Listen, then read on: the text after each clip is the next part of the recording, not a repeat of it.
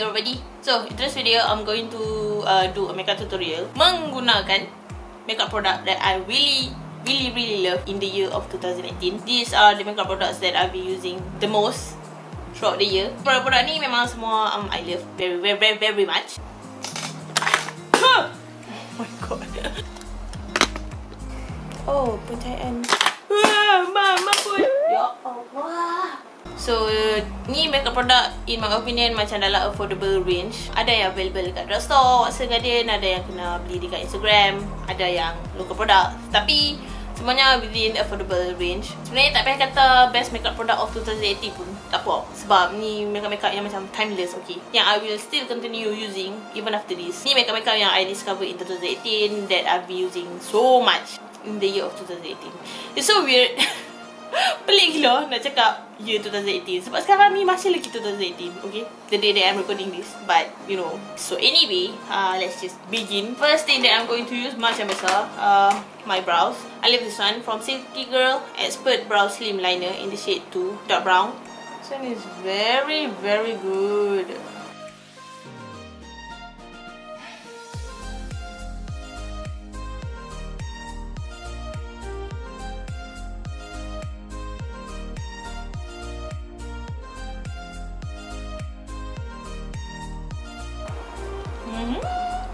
Another eyebrow product that I love so much. Okay, this one ni selalu I use last kali bila dah siap semua makeup untuk kemaskan lagi kening tu. Tapi I will use it sekarang for the sake of this video.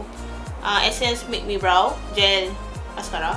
So I use this untuk memperkemaskan lagi eyebrow and fill them in even more.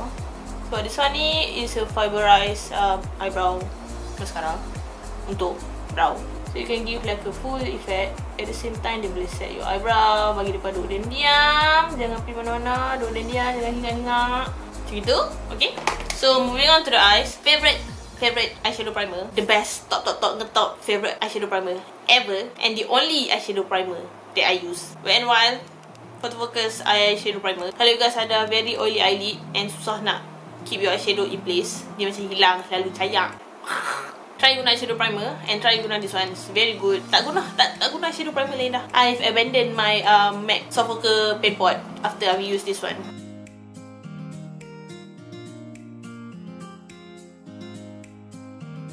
Untuk the best drugstore eyeshadow palette of 2018, I don't have one from the drugstore. Daripada Watson Garden tu, I haven't been able to find any, ataupun I haven't tried lah any good eyeshadow palette to recommend to you guys. I mean a full complete eyeshadow palette, you know, yang macam boleh buat transition colour apa semua. Liquid eyeshadow ada, hat tu ada yang nak recommend. This one, this is Catrice Cosmetics Liquid Metal Long Lasting Eyeshadow Cream. This one ni memang long lasting gila, okay. Very pigmented, very easy to use. This is the shade Smart Morph. It comes in several colours. Rasa macam ada 4 shades if I'm not mistaken. I definitely want to pick up other shades, but this one is very good. Okay, so kalau you're looking for cream eyeshadow, liquid eyeshadow, try this one from Catrice. Available dekat Garden only. Okay, so as I mentioned, tahun 2018 memang tak ada guna, rasanya tak ada guna eyeshadow yang best from Garden atau Watson. Therefore, I want to recommend this eyeshadow palette yang to me very awesome, very affordable, very good. This is by Makeup Revolution. I got this from an IG shop. I will link it down below. I will link everything down below. Kat mana nak beli, mana yang available dekat drugstore, I will put available dekat Garden atau Watson. Mana yang beli kat IG, I will put beli kat IG. Yeah. This one is, as I mentioned, Makeup Revolution palette. Reloaded Newtrals free. You have macam your warm colours over here, berry colours, gold. Tapi this gold tu, this one, oh my god, it's very good. This one pun, nampak tu, oh my god. Oh, that combination, gold dengan berry tu. The only thing yang lack from this eyeshadow palette is highlighting colour. Tak ada colour yang cerah untuk highlight. Tapi kalau you guys is someone yang memang guna highlighter on your cheekbones, that is not going to be a problem at all. Guna je lah highlighter tu untuk highlight your inner corner and everything. I'm gonna use this dengan this one as my transition colour.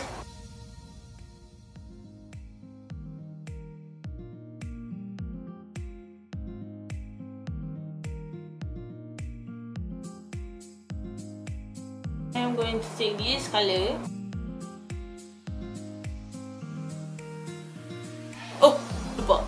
Lagi satu makeup palette yang I want to recommend, yang I feel macam best gila and I use and I love throughout 2018 is by Makeup Revolution juga, Soft Edge Palette. This one ni lagi lah syok. Ada Ultramin, ada macam-macam colour tu ada. This one pun I recommend juga for you to check out. And I feel like this one is more practical, macam-macam look that you can create. Tapi I want to use this one for this video sebab this one pun is good juga, and I don't think I've used this on camera. So yeah. Kalau you love very gold colour, bawa lagi ni lah. By the way, harga palette ni kalau beli kat IG ke Shopee ke, I think dalam RM30-40. It is affordable, and untuk eyeshadow quality dia memang elok sangat lah tu, RM30-40. Especially this one eyeshadow ni in particular. I would buy this single eyeshadow ni saja dengan harga RM30. Okay, very buttery pigmented. Okay, and of course black, very important. Use this. As I mentioned, I feel like kalau highlighting colour tu tak ada dalam eyeshadow palette, macam boleh dimaafkan lagi. Tapi kalau tak ada black, okay, hat tu macam turn off sikit. I feel like macam tak kempit lah kalau tak ada black ataupun a very dark colour untuk darken your look. You know what I'm saying? Dia macam boleh merubah a look. Tengok tu, jangan tu, beza kan?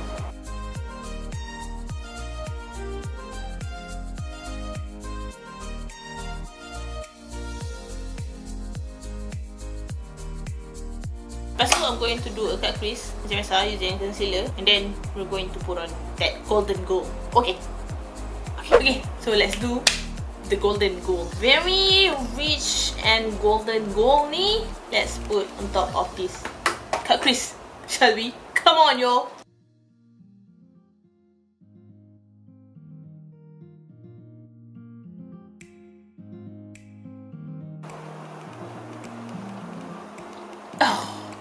So good.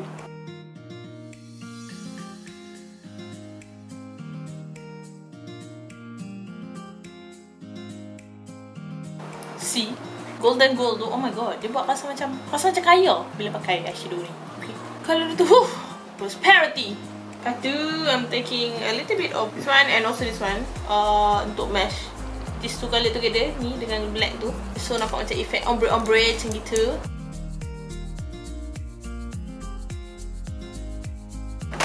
Okay, the best affordable mascara of the year jatuh pada Loreal Voluminous Lash Paradise. Waterproof, very voluminous, it holds the curls very well. Kalau you curl your lashes sebelum pakai mascara, lepas tu baru pakai mascara ni memang dapat mempertahankan the curliness of your lashes. And lashes nampak full. Lepas tu pula, you can coat even my lower lashes. I'm very picky when it comes to lower lashes punya mascara. Selalunya I use different mascara untuk lower lashes, sebab mascara yang guna untuk upper lashes sometimes rasa macam tak seronok pakai untuk lower lashes. Tapi this one, you can coat my lower lashes very well as well, and menampakkan efek yang panjang dan lebat. So I love it for that. Okay, I've put on lashes. So my favourite affordable primer. Kalau you guys nak cari primer yang untuk oily skin, you can try this one from Nits Angel Veil. It's very comparable to Hourglass punya Mineral Veil tu. I have that one too. That one macam slightly better and dapat tahan minyak sikit daripada this one. Tapi this one pun macam apa kurangnya. Tapi sebenarnya when it comes to primer, I love to use macam smoothing primer, pore filling primer more than mattifying primer. Mattifying primer tu pakai juga kadang-kadang, tapi like I mentioned, I prefer smoothing primer lagi. Tapi kalau you guys nak cari primer untuk oily skin, you can try this one. Kalau you want to try primer, pore filling primer yang best and affordable, this one from Innisfree No Sebum Blur Primer. Out of all blurring primer yang available dekat drugstore, I think this one is the best in my opinion. Tapi dia tak available dekat drugstore lah. This one you have to buy dekat kedai Innisfree ataupun kat rumah pun ada. See? Nampak tak? Boleh nampak tak? Nampak. I love to put it dekat center of my face, dekat sini. Yang banyak pores ni, dekat hidung dan dekat dahi. Done. The best foundation that I discovered in 2018 that is still currently my top #1 favorite foundation ever, Maybelline Superstay foundation. Oh, this one is so good for oily skin, I'm telling you. I have full dedicated review on this foundation. Kalau you guys nak check it out, kalau you guys nak tahu my full thought on this foundation, just check out that video, okay? Malah dah repeat. I use the shade 128. This one tak available dekat Maybelline Malaysia lagi. So korang beli dekat Instagram. As I mentioned, please check down below, okay? Description. And this foundation also macam Maybelline Fit Me tu, it also oxidizes on me. So it turns darker after a while, which is why macam Maybelline Fit Me juga, I choose shade 128, which looks slightly lighter now, tapi nanti dia akan oxidize and dia akan gelap. And bila dia gelap, dia akan match. Okay? Okay. So kalau I choose shade yang sama dengan my face, lepas tu sekejap dia akan oxidize and jadi gelap. And dia akan jadi lagi gelap. Okay? So logik lah kan? Pilih shade light sikit. So bila dia gelap nanti, dia akan match sendiri. Okay? Faham tak? When it comes to the best affordable concealer, I have two that I use so much. These two ni memang very good and I feel like they're worth it dengan harga dia. Agak susah for me to choose one over the other. So, talking about these two concealer, satu Trulooks Instant Moisture Concealer in the shade Vanilla, and this one is from Clio Heel Cover Liquid Concealer in the shade For Ginger. This one more moisturizing than this one, tapi in terms of coverage, dua-dua ni very high coverage, very creamy, very easy to blend. The advantage this one over this one is this one has more shades than this one. Lagipun this one local brand, so you know, support local brand yo. Tapi dia memang sangat, I really love this one. I'm really blown away dengan dia punya quality dia tu. This one Clio ni available dekat Watson. This one Trulooks ni, as I mentioned, local brand, boleh beli kat Instagram. So between these two, I think I'm going to use this one untuk look today. Tapi these two are very good. Love them so much. Guna concealer ni boleh, nampak? I love to use concealer and bersihkan my eyeshadow macam ni. Sometimes malas nak ambil makeup remover and bersihkan tepi ni. So I just use concealer. Oh, malasnya I.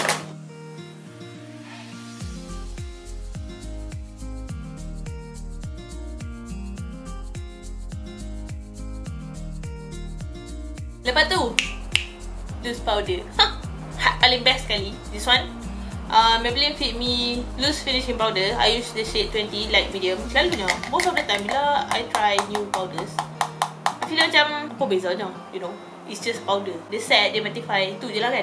Tapi this one very different. You can definitely tell the difference bila pakai this powder to set your face. Finishing dia tu, oh my god, silky smooth. Dia macam icing on top kind of powder, you know what I'm saying? Kalau macam you punya foundation tu nampak macam tu set dengan this loose powder, dia saya you punya base akan nampak cantik. And I feel like this powder ni, dia macam it blurs juga the appearance of my pores. Memang nampak smooth, which is why I love it so much. Cumanya kalau pakai full coverage foundation, I would recommend guna ni terlalu banyak sangat sebab takut nanti muka cepat keki. Just guna slightly untuk set your face, secukup rasa.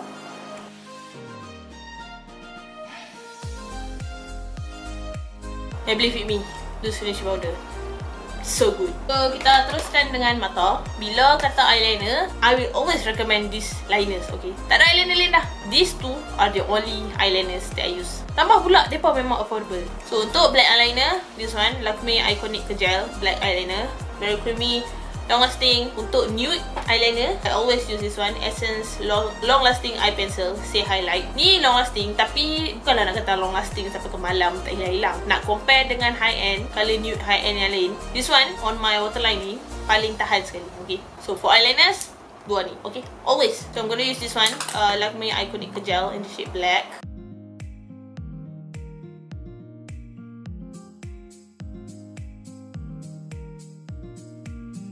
For lash line, kita guna balik colour ni. Okay, and I'm going to smoke it out using this. Alright, that's the plan. Go, go, go! Untuk contour pula, I use this the most. Simplysiti punya shading blusher. I use contour shade ni. Tapi to be honest, dia tak adalah macam sangat creamy ke apa. I love this one mostly sebab colour dia tu. And it's easy to use, easy to blend. Colour dia macam very neutral, natural.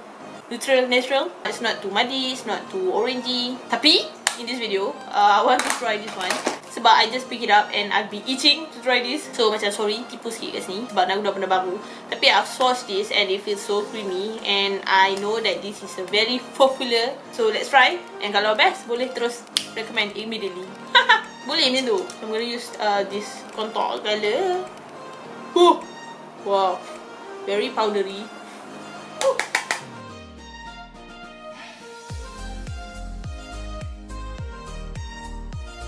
It's pretty nice colour.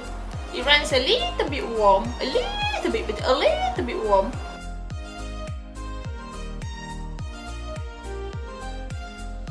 So yeah, this one memang looks warmer sikit on me. So kalau you nak try affordable contour shade yang memang neutral, you can try this one from Simplysiti. It's not macam too creamy, too pigmented ke, so dia macam you takkan go overboard with this colour. Nice colour untuk contour, cuma you have to build it up sebab texture dia macam agak kering sikit. 2018 is the year of beautyra's blush. Okay, memang laku keras because it's good, okay, and it's affordable and it's local brand. So I have all the 4 shades. So proud. I love all of the colours. Untuk daily simple makeup, I love to use Feline. Tapi untuk go with this look, I will use this Flamenco Beautyra Born to Blush.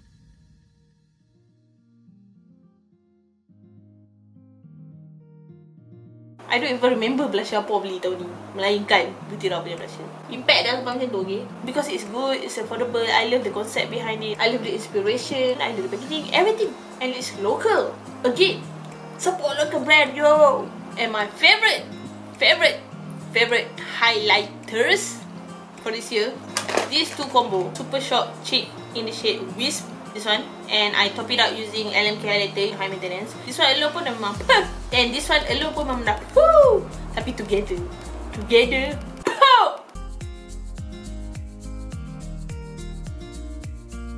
lepas tu hak ni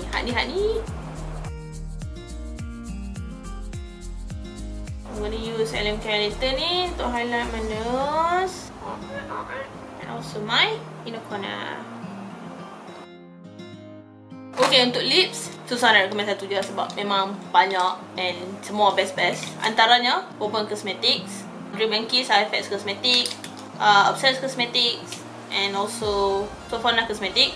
Semua ni liquid lipstick yang memang best gila. So, bolehlah try mana-mana. So, liquid lipstick from this brand ni memang I use all the time, all year long. Tapi untuk this particular look, I think I'm going to use Forever lah from Obsessed Cosmetics.